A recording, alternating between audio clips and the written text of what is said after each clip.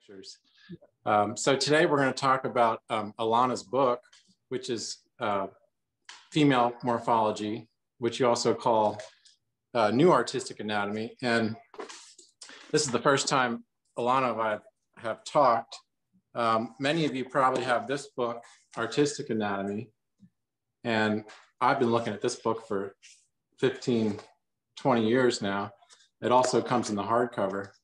And then it was only recently that, I think it was around Christmas time this year, 2020, I got Allana's book, and I really found this to fill in a lot of gaps for where I was in my personal development. So maybe before we talk about the book, could you just tell us a little bit about your artistic training and maybe what inspired you to do this translation? Sure, of course. I went to Brown University for my undergrad. I studied both biology and museum studies there. And after that, took a little time and then went to the New York Academy to do an MFA there.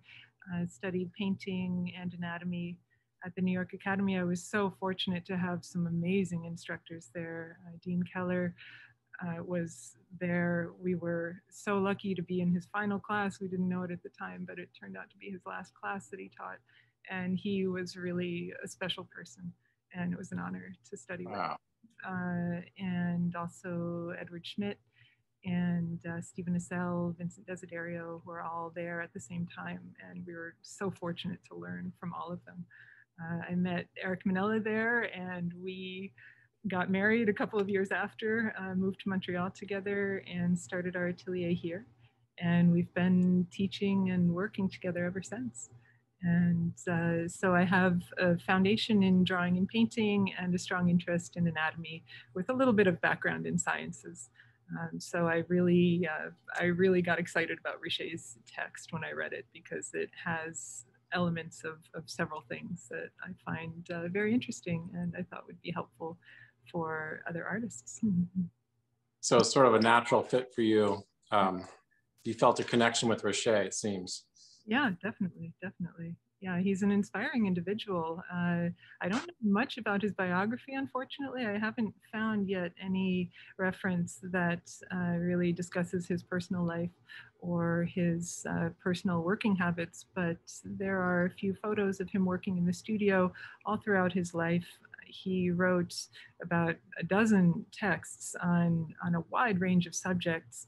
And this one in particular on female morphology, I find to be very well researched and very comprehensive, and also quite distinct from the Hale translation, which you had showed initially. Richet wrote this book around 1890 when he was about 40, 41 years old.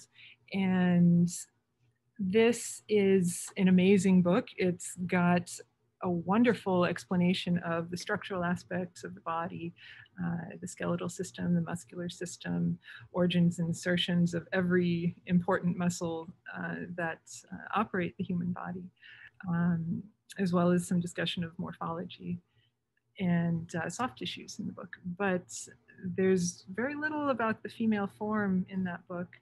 And Richet spent a couple more decades researching and compiling his text on the female form. He published his Female Morphology in 1920 when he was in his 70s.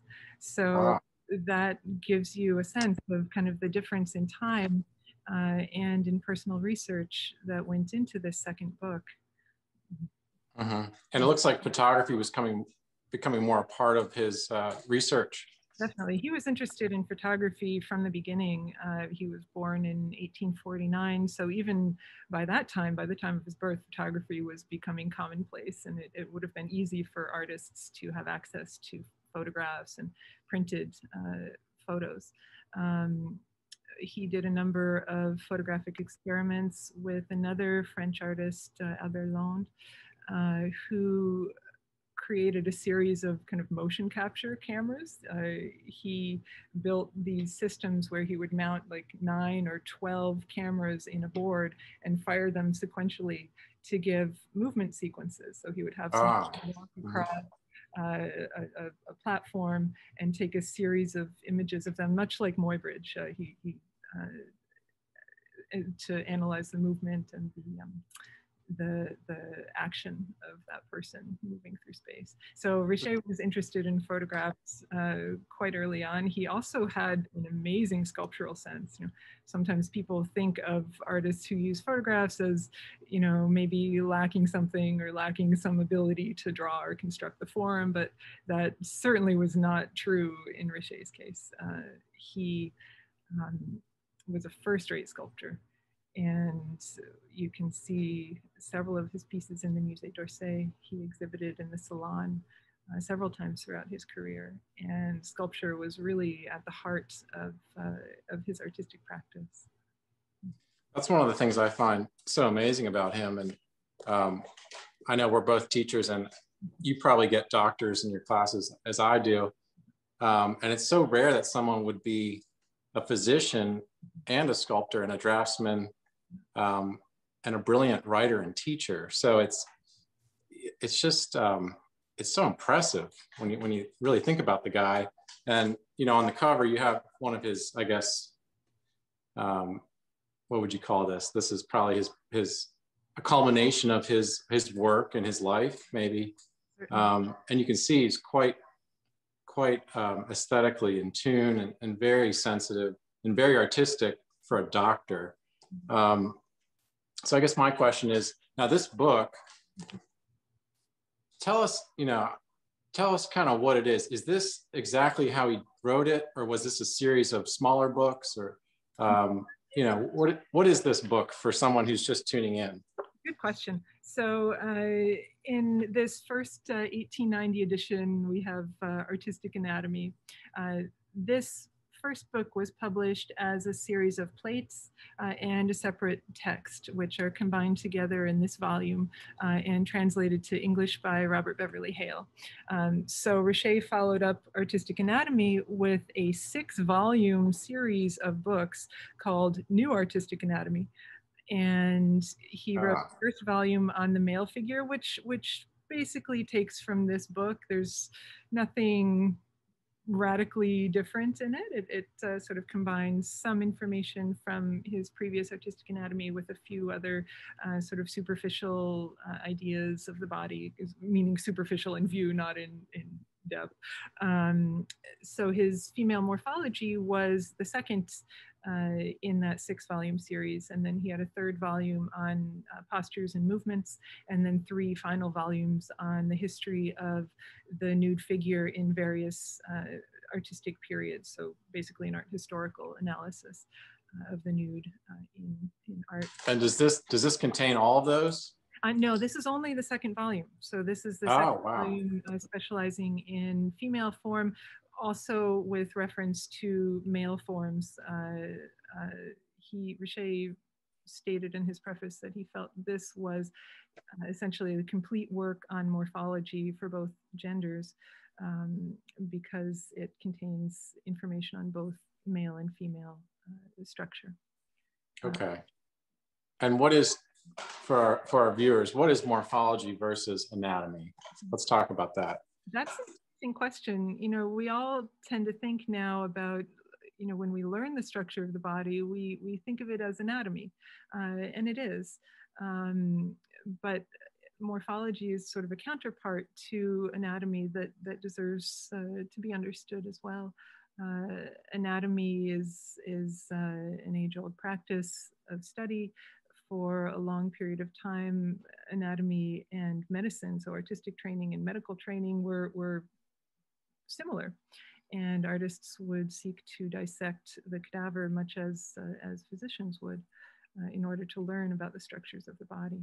The word anatomy in English comes from the Greek word, which means I cut up, anatomios. So I dissect, basically, I cut up a form to understand it from the inside.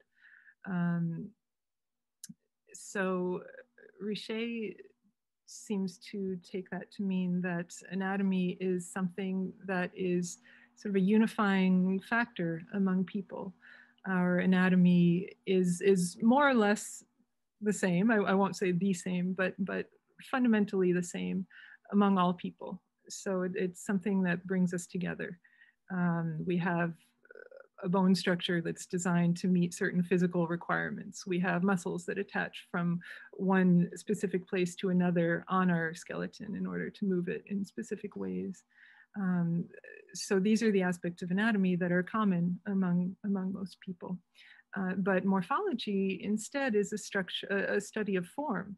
It's the study of forms within the body. So the anatomy of the figure becomes a starting point for that.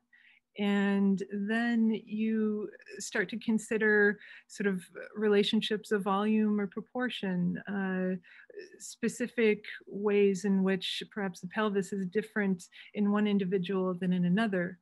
Some of that relates to gender. There are certainly differences that tend to be characteristic of male form, and others that tend to be characteristic of female form, as well as sort of intermediate forms that have elements of either extreme. But all in all, morphology deals with how those anatomical features are represented in the totality of the individual. So how the forms are assembled and how they appear from the outside. And one way Richer presents this information is by establishing sort of two extremes with a continuum between them. So he gives us sort of vocabulary to describe two separate ideas within the body.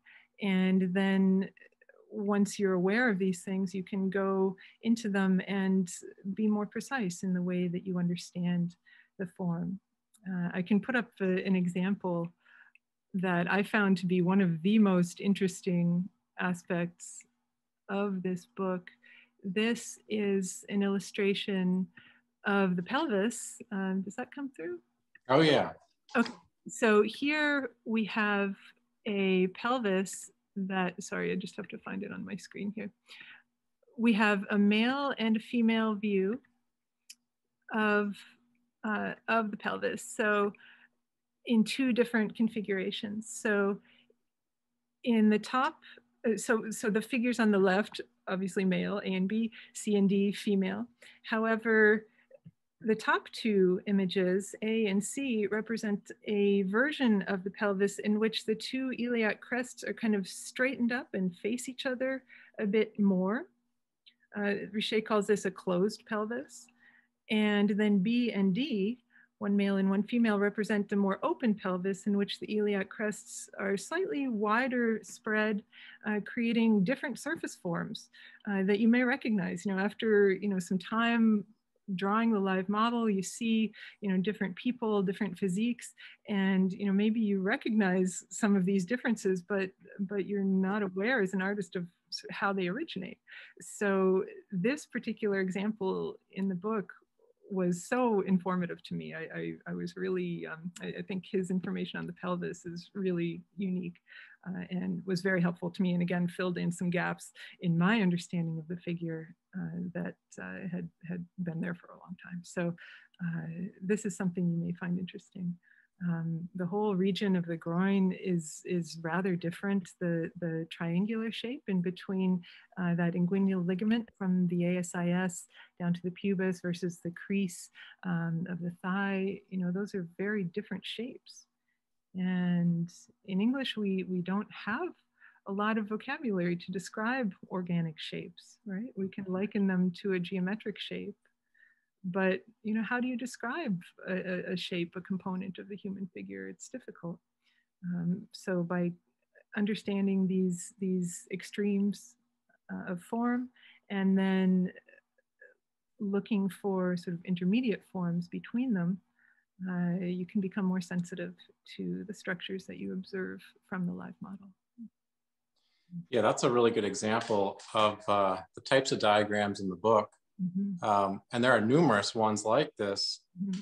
that talk about different types. And it was something that my background is portrait painting, mm-hmm. and then I got into sculpting. Mm-hmm. And my teacher was Cedric Egley, still my teacher. He's about 85 years old now. Oh, but he would oftentimes talk about body types and you know, it got down to not just your proportions, but how did people move? You know, how do they sit? Are they flexible? Are they stiff? Are they, you know, like a little bird perched on the chair? Are they like a stocky bull? You know, and it was sort of what I think Sargent may have talked about it, or maybe people put these words in Sargent's mouth, that his paintings were like an advanced caricature of the person, and the paintings look more like the person than the person. If you can wrap your mind around that. I think we all know what that means on a visceral level, that he's kind of getting to the concentrated essence of a person's character, you know. So that's, yeah, that's really important. And I'm sure you tell your students similar things, that as I do, that it's, you know, you can't just learn anatomy. And I remember my sculpture teacher, Steve Perkins, would say, sometimes when you learn anatomy, your work goes downhill because you have no idea how to organize it. So the gross, yeah. At times, it's true. And sometimes it becomes sort of a convention that you pull out again and again. You start, you know, representing a hand the same way, or the shoulder the same way. But you know, through a process of observation and sort of uniting those conceptual ideas of the body with observation of the form, hopefully you can come out in a place where the anatomy serves your artistic purpose. Yeah, and I found that the morphology for me, because geometry has played a huge role in my work and teaching, and I can see relationships between planar geometry and morphology, although it's not strictly the same. So, you know, I think that's a topic that can really help the art student organize gross anatomy into something useful, along with proportion and plane and rhythms, and of course learning about the action of the pose, you know, the direction, etc. So yeah, that's one of the things that attracted me to this book. Excellent. Where else can we go here?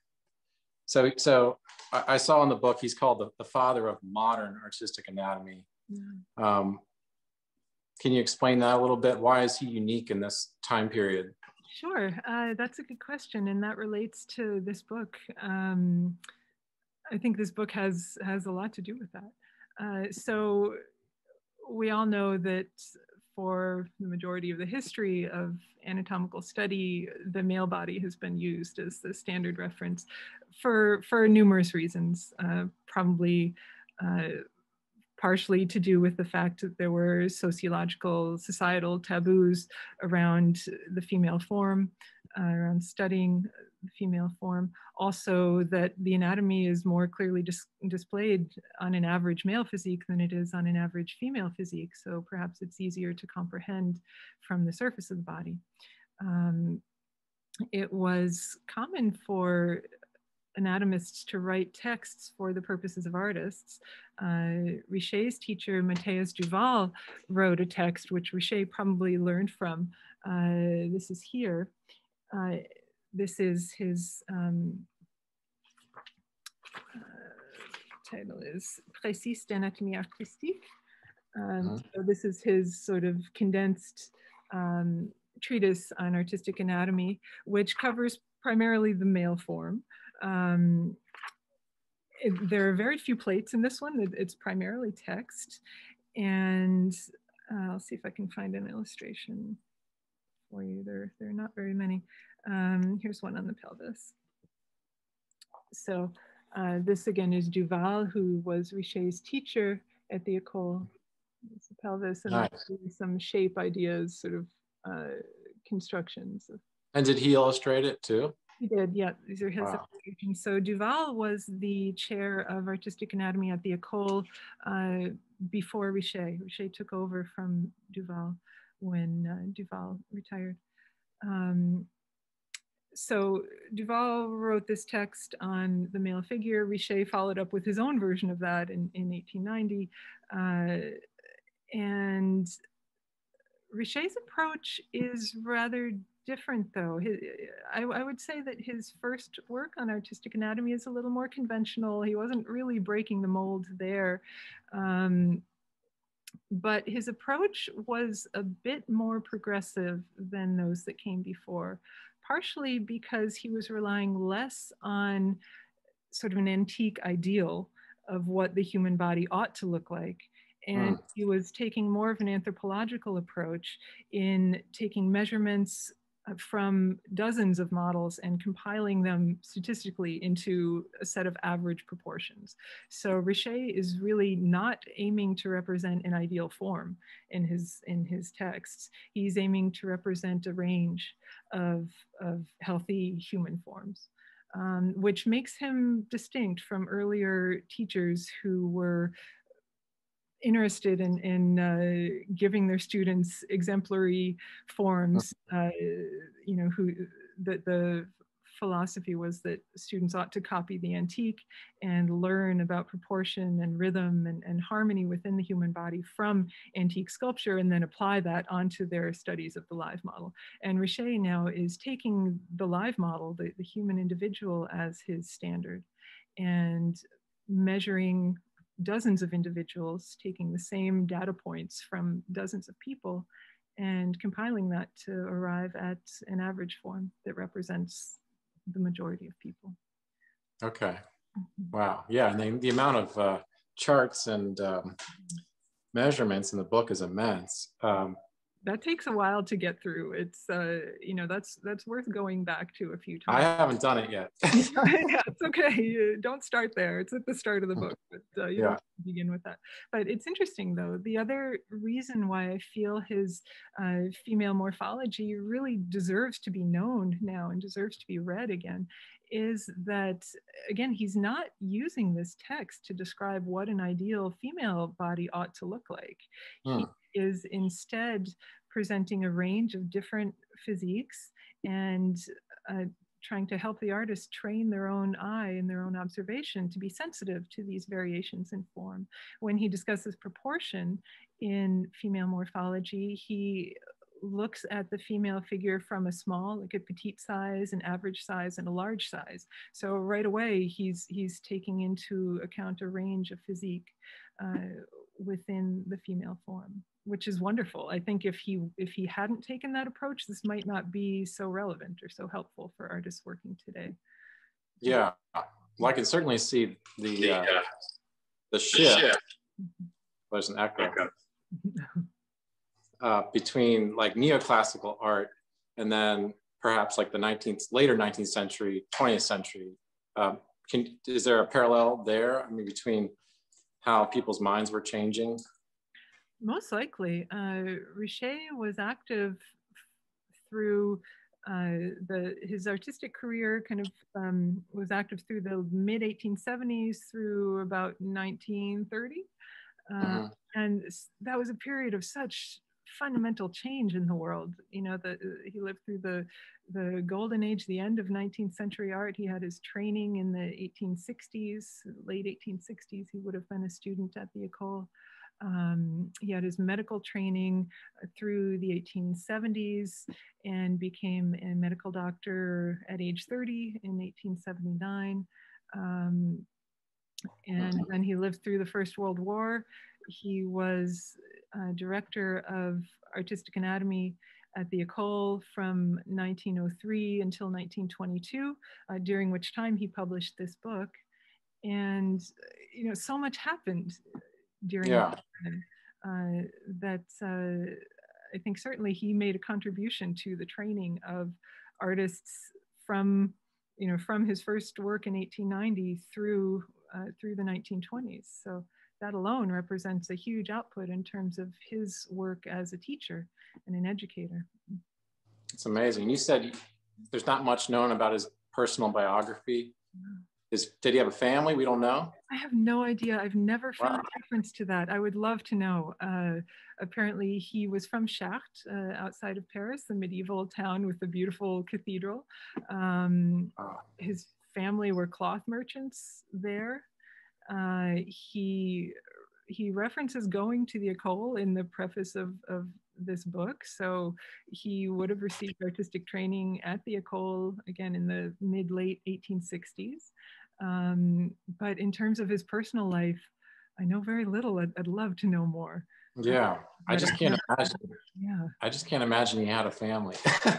I've never found a reference to that, and I kind of think if he had had a wife or kids, it would have been indicated somewhere. But Yeah, it's a mystery. yeah. I just can't get over how much work he produced. Must have been an amazing work ethic. Yeah, I'll show you a couple more images of his work. This is a maquette for Tres en Una, the sculpture that is on the cover of this. Oh, I love that. This is in the Musée d'Orsay, and was made around 1900, 1903. They didn't have a precise date on it, but apparently it was known by 1903. And he completed the marble sculpture Tres en Una in 1913-14. So 10 years of gestation and planning went into this piece. And here he's looking at these three figures, aiming to compose them in a statue that references the three graces. And did he carve the final piece as well? I believe so. I believe so. I can't say with complete certainty. I know that it's possible that he modeled it in plaster and the carving was made by an artisan, but I can't say for sure. I believe that he did carve that, but I can't say with complete certainty. And let's talk about each figure there, what they represent, and maybe how that's related to his belief system. Sure, I'll bring up the larger image of the full grouping here. Because I think a lot of times people see these old sculptures and they just gloss over, oh, another group of nudes, you know. Yeah. But a lot of thought, 10 years of thought and planning went into this. So let's give him some credit. It's true, definitely. Let's see, my image of this sculpture disappeared, so we'll cover instead. So this is a grouping of three figures, and in this sculpture, Richer aimed to show the kind of the evolution of the female form within different periods of artistic time.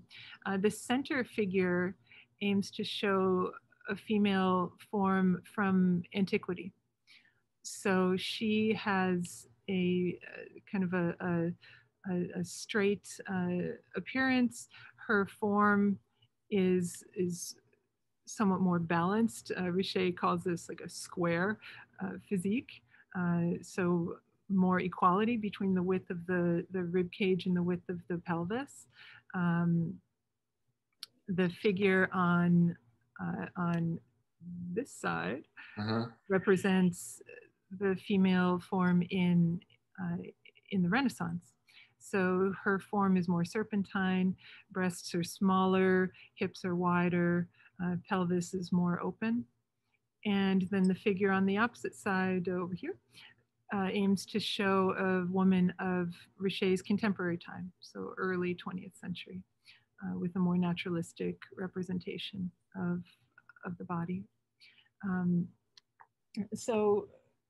And then he added attributes for each figure that reinforce their period in time, sort of a Renaissance vase. There's a capital from a column behind the antique figure, and some flowers behind the modern woman. I love that, because at first glance, I just thought it was another, classical thing. And then you start looking at it and you start studying it. And I try to look at great artworks like a book. You have to read it. You got to spend some time with it and give it the attention that the artist gave it. And sure enough, when you explain that, I can see that. And I love that the Greek figures in the middle. I know in my own work, like I have to go back to the geometry of the Greeks because, without that organization, the gross anatomy is kind of useless, in a way. You can't just download anatomy into your brain. You have to learn, a little bit each month or year, and then eventually you have most of it. But, you know, I just want to put that out to our young artists and those who are studying, like, you can't learn it all at once, you know. So maybe you can you talk about that a little bit, like the accumulative nature of this type of study and the time and energy it takes. Sure. Yeah, I absolutely agree with you. I feel that for people who are serious in aiming to represent the body in a naturalistic way, it takes a period of time, and it takes trial and error. It takes some drawing from life or from reference, drawing from exemplary sculptures, in order to understand proportion and form. And in order to make use of some of the information in this text, you have to have fairly solid drawing skills or sculpting skills, whatever the media is that you choose to work in. So you have to be able to represent nuances and form in order to make use of this information. And I agree. I think your approach makes a lot of sense. Trying to sort of take in everything at once and sort of just radically change the way that you approach the figure is not really the way to go here, but taking in a bit at a time, you know, a bite at a time, and understanding it, processing it, and trying to integrate it into the way that you work can be very helpful and can leave you open to different insights that come your way that you find in research or observation. I was reading about Richer, and you mentioned that he ended the dissection tradition at the École Beaux-Arts. Can you give us a little insight into that? Yeah, that's so interesting to me too, because the École had anatomical training present from the very beginning. From the 1640s, artists were learning anatomy there, and dissection had been a foundation practice there for centuries by the time Richer assumed that role. But again, he was living in a time where medical training and artistic training were starting to diverge, and his personal feelings seemed to be that it was more beneficial for the artist to focus on living anatomy, he called it, the anatomy of the living, rather than cadaver studies. That perhaps you could learn about anatomy adequately by reading a text, by observing the action of muscles and bone structure of the body. And it wasn't necessary for students to go spend hours in a cadaver lab, basically trying to reinvent the wheel. They could make use of what had been done before and learn from those sources rather than doing the work themselves and dissecting bodies in the cadaver. Yeah, because I don't know about you, but when I see a dead body, it's not really the person, you know. I mean, it's interesting to look at the attachments and maybe how the muscles are all, you know, braided together. And then I sometimes find myself late at night looking at some cadavers on Google, but yeah, without the blood pressure, as my teacher called it, the force of life, you sort of lose what it's all about. So, you know, I thought that was an interesting switch. That's part of what makes Richer's drawings so beautiful in my mind too. His drawings from artistic anatomy are so lifelike. You know, they don't look like they were made. His écorché drawings in here don't look like you mean the actual écorché? Yeah. They're so beautiful, and they do have that force of life. You know, he knew the body well enough that he was able to bring that out and make the body appear volumetric. You know, yeah. So it's, you know, you do feel breath in that rib cage. You do feel volume in the muscles, and you know, this is perhaps a better resource than looking at an actual cadaver, which lacks all of those elements, which is flat primarily, which loses important planar aspects that we see in a living body. Yeah, I think so. And how did he do those drawings, with a pen or? Yeah, these would have been done in pen and ink. Yeah. And they're beautiful. They're really nice. Just amazing. On gray paper with ink and white chalk, and they're really lovely. The drawings in female morphology were done in a range of media. He said that he didn't make one set of drawings for this book. He sort of went through his drawings from years of accumulation and chose representative examples to illustrate important concepts in that book. So in artistic anatomy, we see diagrams expertly made in a series, a complete statement. Female morphology is a little looser. We see a lot of drawings from life, which we don't see in his first work. But the totality is a little bit more varied, and you get a sense more of who he was as an artist just by seeing his sketch process. Yeah, you can certainly feel that. Like it's almost like there's clippings from his sketchbook in the book. And then I also noticed some Edward Lanteri plates. Can you talk about how those got in there? Richet included them in his original text. He and Lanteri, I think they're about 10 years apart in age. Lanteri was just a bit older than Richet. They both studied with Jules Dalou. And so they likely knew one another from his studio before Lanteri moved to England. So Richet knew and respected Lanteri and included those diagrams in his female morphology to show sort of flow lines through the body, envelope lines tracing through the contours of the body to represent volume and movement within the figure. I love that because they're both kind of my heroes. And you say they had the same anatomy teacher? Is that? Yeah, they both would have learned from Duval. Duval. The teacher from the I should check again when he began at the École. I think he was there from the 1860s. He was there quite a while, and he ended in 1902. Okay. Yeah, because very few books talk about, we call them rhythms, you know, like Lanteri does. And it was a big part of my training because Cedric Egley, my teacher, studied with Frank Riley at the Art Students League. And that was a big part of Riley's training was the what became known as the Riley lines.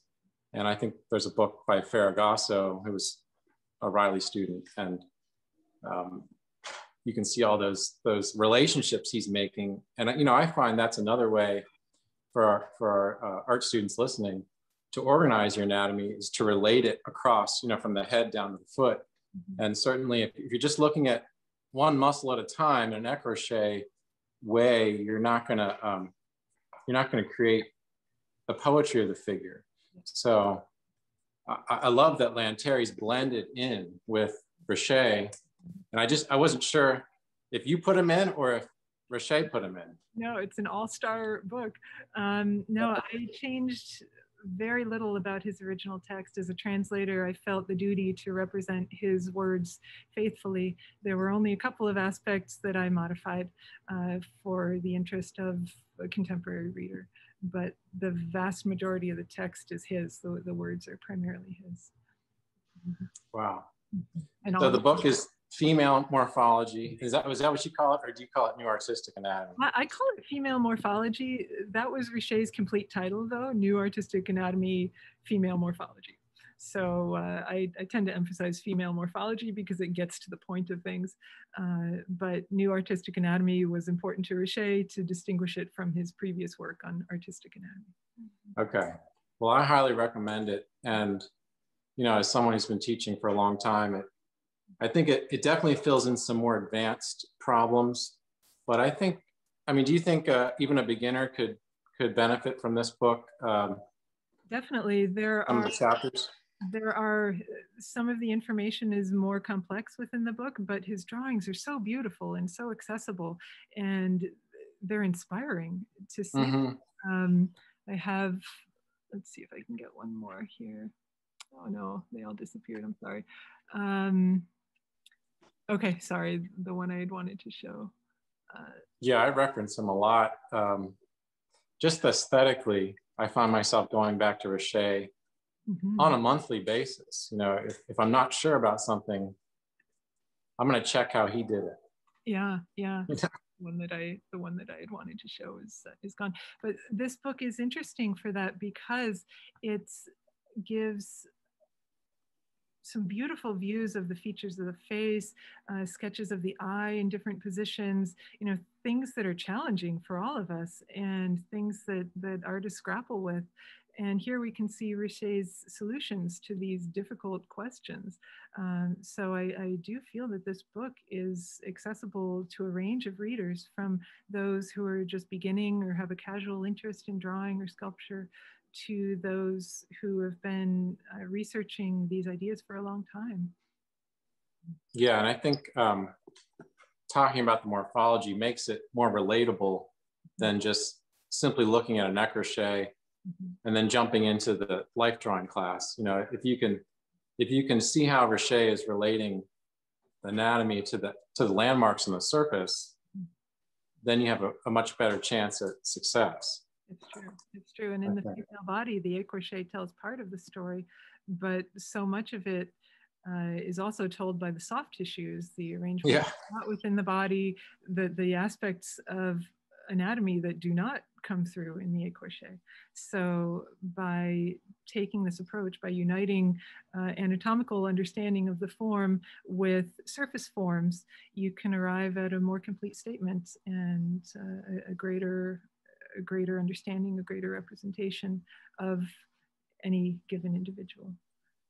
Yeah, certainly the fat pads are going to vary from male to female. So I like that he addresses those forms, and even the creases, which, you know, a teacher might say, hey, don't worry about that yet. That's a detail. But you get to a point where you kind of want to know what's the difference between the line of the groin and, you know, whatever, the line between, like you said, between the thigh and the crotch, you know, like it seems like splitting hairs, but actually quite important landmarks. Yeah, it's true. And just understanding that they can be different in different people, their expression looks different for different individuals is helpful. Yeah. And if you're using, like a lot of artists use photographs, and I know what happens with me if I'm using a photograph and I'm not informed enough about what I'm looking at. Sometimes I'll misread the form, you know, and you might mistake an insertion for something else or one muscle for another. So I think it's a fabulous text, and I really recommend it. You said there was a chapter on the effects of the corset to the female form. Yeah, that is one alteration I made in this book. Richet spent a good bit of ink in this book talking about how horrible the corset is for women's bodies. And just after this book would have been published, all of a sudden, nobody wanted to wear a corset anymore. Fashions changed after World War I, and nothing was the same. So that part of the text is a little less relevant today, I think. So I compiled all of that into an appendix at the end because it's really interesting. He had strong feelings about it. He felt like corsets were very damaging to the female body, that often they would distort and deform the rib cage so that the lower ribs are way too constricted and have a terrible effect on the internal organs of the body. So yeah, Richet was really adamant that women should not wear corsets. He probably saw it in the models and maybe even in a dissection. I don't know. That's right. He said that sometimes in dissection, women's bodies were so constricted that the ribs would leave imprints on the internal organs from the external pressure of the corset, which just sounds atrocious. So we're lucky that things changed, and nobody has to go through that anymore on a daily basis. Wow. Yeah, the things people do for what's fashionable is unbelievable. It's true. It's true. Now, are you teaching, what are you doing these days? Are you teaching online, are you teaching in person, or tell the viewers what you got going on? We're teaching online right now. My husband, Eric Manella, is teaching a bunch of online courses in painting and drawing in anticipation of reopening our studio in Old Montreal. right now we're sort of dividing parenting and teaching duties all in the same house. So he's doing the online teaching, but as things open up again, we'll both be teaching a range of classes in the studio and online. And what's your website? We're atelierdebressol.com, and I'm allanabenham.com. Okay, so we'll put that in the description. And yeah, I hope to get this on YouTube and maybe Instagram. I'm running a page called Dead Sculptors on Instagram, and I think it relates to our conversation here because, you know, you look at this era that Richer came out of, and you know, it's just unbelievable how many amazing French sculptors there were, how many great Italian sculptors there were all over Europe. I'm just finding new artists each day, and anytime I find a good one, I look, well, who did they study with? And then, oh, what a surprise, he studied with Deleuze or Carpeau, and it's like, yeah. You know, so anytime you find something of quality, you got to trace the lineage.